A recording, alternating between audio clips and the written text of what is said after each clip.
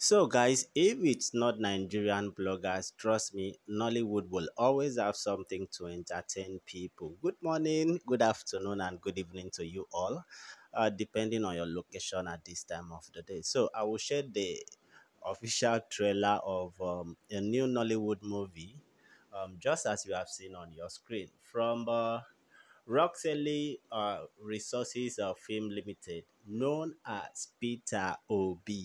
Okay, we have less than 24 days for Nigerians to decide who will be their next president. Of course, we know Peter Obi has been trending. I'm talking about the obedient movement. So, Yul Edochie, we know him, popular Nigerian actor, played the lead role of Peter Obi. But however, let me know what you guys think. I quickly want to update you on this. Men, trust Nigerians.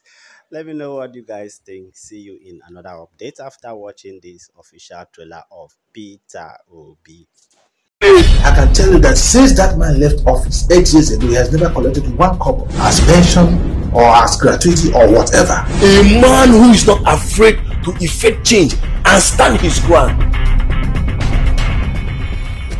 Many people in Nigeria complain of poverty, complain of poor economy, but if you see how much they are spending, wasting on frivolities, you stop pitying them. No, I can't even make friends because I have a husband who is an antisocial human being. Who want to inculcate his own lifestyle into my own. I won't let that be. I saved a lot of money for the government. Yes, if you doubt me, go and verify what you are doing is wrong.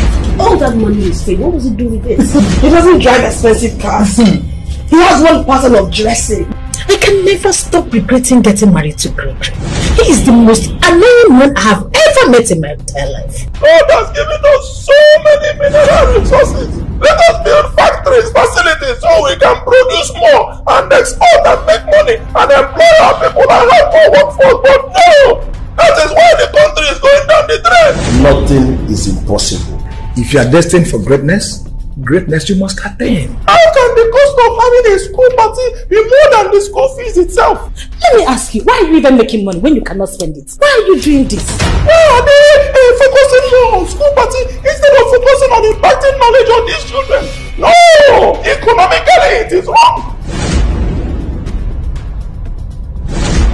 Gregory, I have warned you times without number.